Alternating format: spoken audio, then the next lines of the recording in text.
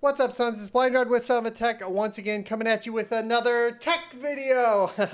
Almost got you there. You thought we were going to do a mining video. Today we're going to be taking a look at the NZXT H510 Elite PC case, gaming PC case, and all of the features and such that it offers. So if you're interested in this case, let me know in the comment section below why you're interested in it, and let's hop right in. Time to feed the bears. The H510 Elite Compact ATX Mid Tower is a RGB focused build. So there is the H510 Compact, and then there's the H510i, and then now the Elite.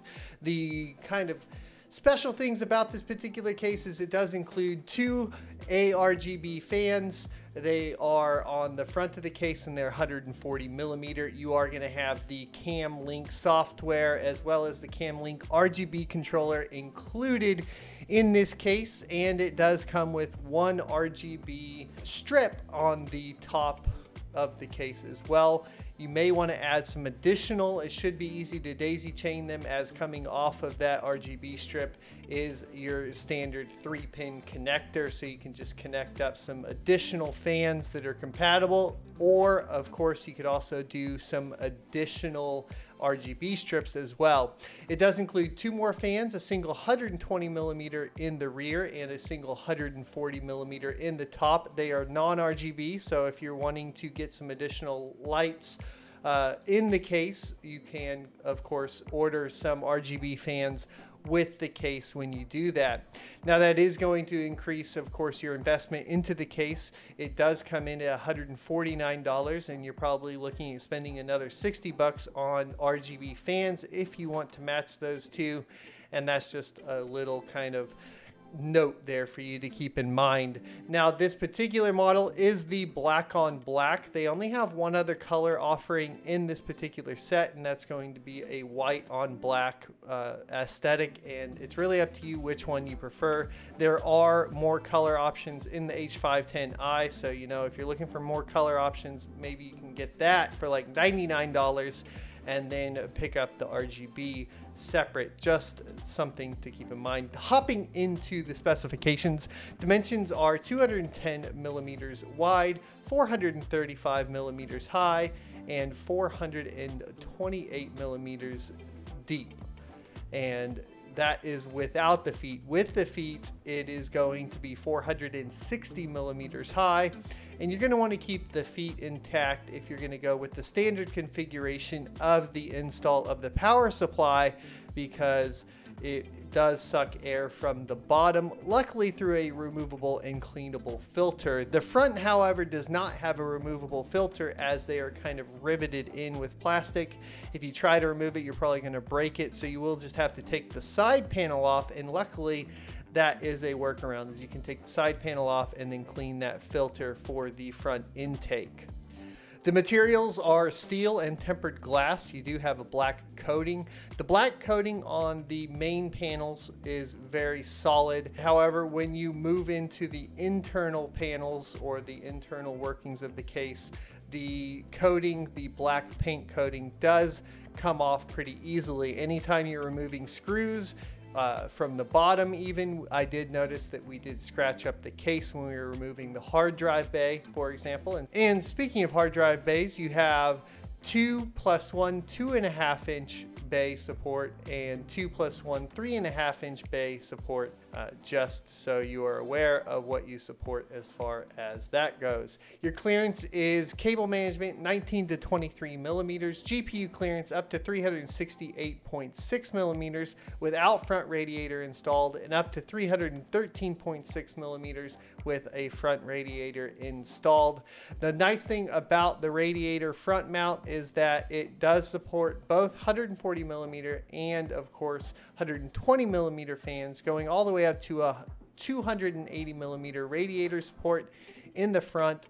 It is water cooling friendly, super simple to install. It's similar to what Corsair has done or implemented in the front of their cases, where you basically just uninstall the bracket with 2 screws, pull it out, and then install your radiator as well as your fans, and then install the bracket back in, and you're good to go. Super clean, super easy to install, and I appreciate that design very much.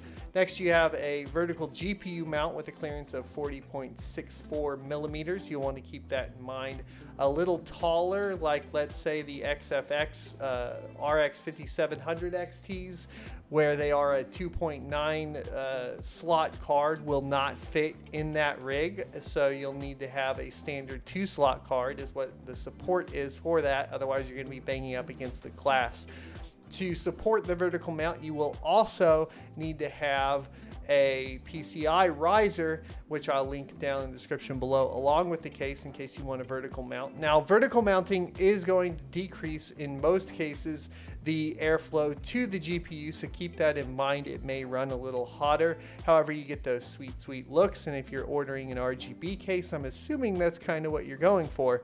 The other kind of caveat to that is you could go water cooled, right? So if you're water cooled on that GPU with a vertical mount, it's going to look fantastic, and then you're not going to have the same cooling issues there at all. In fact, the cooling should be a little bit better when we're talking about water cooling, not just because of the water block, but also because the airflow will be running over the back of the GPU there, keeping the rear components a little bit cool, or the rear side of the components a little bit cooler. All right, so we've covered the GPU mounting, and let's talk about the CPU cooler. You can go up to 165 millimeters on the CPU cooler height, so keep that in mind. However, once again, this is going to be leaning towards, at the very least, probably an AIO for looks, and if you're going to go with an AIO, once again, that front support is going to be up to 280 millimeters in the front for that rad. And then if you're going custom liquid cooling, you have support for up to a 280 millimeter radiator in the front, with a 140 millimeter radiator in the top, and support for a 120 millimeter radiator in the rear. So you should have enough to basically cool at least, you know, a CPU and a single GPU.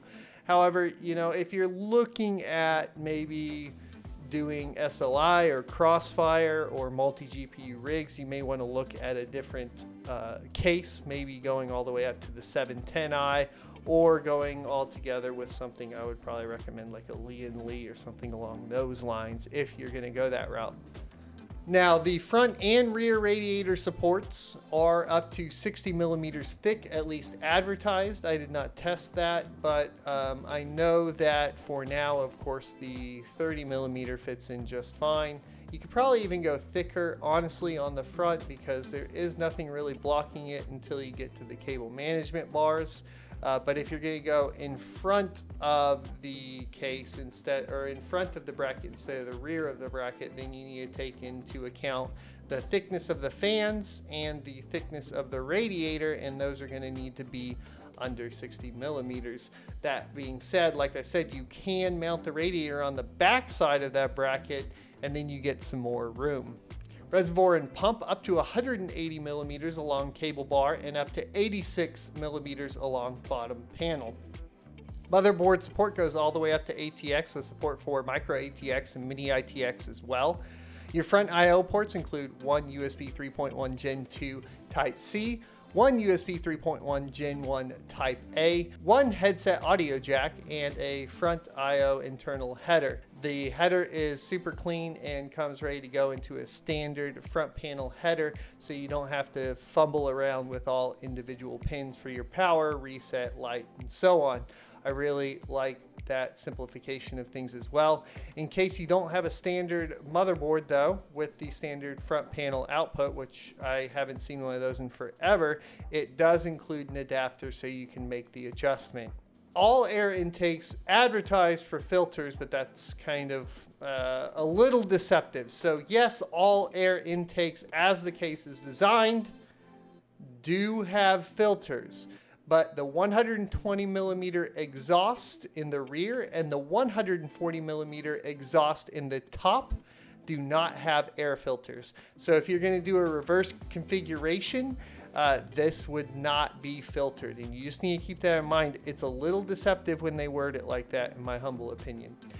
You do have the smart device version 2, which includes 3 fan channels with a max of 10 watts per channel output, 2 RGB LED channels, each support up to 4 Hue 2 addressable LED strips or 5 AER RGB2 fans. Built-in noise detection module as well, so you can keep the noise under control with the CAM software. If a splitter is used, fan control is regulated depending on the fan connected to the 4-pin port. Do not use low noise adapters. This is going to be something that comes with, for example, the Noctua CPU coolers. So you're not going to want to use that adapter with this particular module if you do end up going with a Noctua, for example. Now, the fans that come with the case are going to go from 500 to 1500 RPMs with an advertised airflow of 30 to 91 CFM, which is pretty dang good, and noise between 22 and 33 decibels. Air pressure of 0.17 to 1.52 millimeters. And the bearing is a fluid dynamic bearing. You are getting high quality fans in here. The fan connector is a 4-pin PWM in case you want to bypass the fan/RGB cam controller. You have a 2-year warranty, and that wraps up all the specifications for the case. Building into the case, the thoughts are this: if you built into an NZXT case in the past, this is going to be a breeze. You have the cable management bar along with all of the cable management straps and pathways on the rear of the panel, making it a super simple and intuitive install process. Once again, the radiator install is probably one of the most simple out there right now, simple designs, and you can do that, of course, with pretty much a lot of other Corsair cases now and NZXT cases as well.